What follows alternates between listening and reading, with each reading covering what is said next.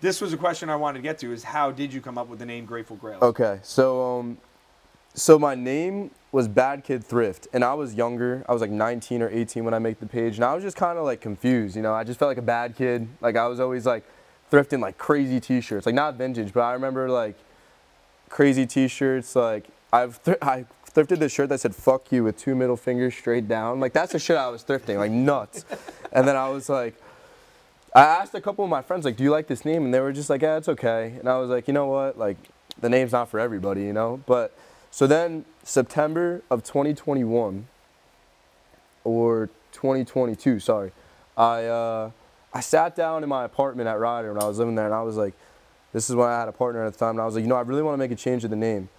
And it took me 2 full weeks, you know what I'm saying? I've never done any hallucinogenic drugs, but I feel like I kind of needed that like vibe for what I needed to. So I literally sat there, I ran, I skipped class a bunch, and I just listened to old music. So I was listening to 70s, 80s, 90s music, specifically 70s, because my dad showed me all that music, which is why Chris and my dad get along so well.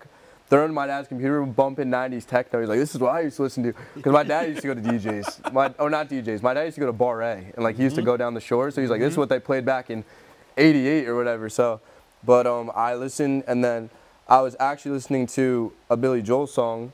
And then next came up a Grateful Dead song. So I was thinking of Grateful was on my mind. Grateful, grateful, grateful. And I didn't want my name to associate vintage or thrift, because every business did.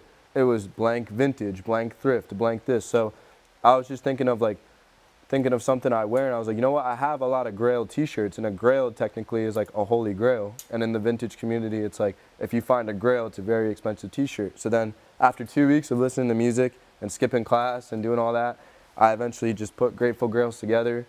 And at the time, me and my partner loved it, and I still like, it's my baby, and I love it, and I would never change the name. And I'm glad that there was really no other vintage accounts even associated with that name at all. And then it stuck, and I've had that name for about a year now, about a year. And I think the year leap I've made this year was pretty significant, and I'm really, like, I'm super excited now that I have my name and I know what I want to do with it, that only the sky's the limit with what I want to do.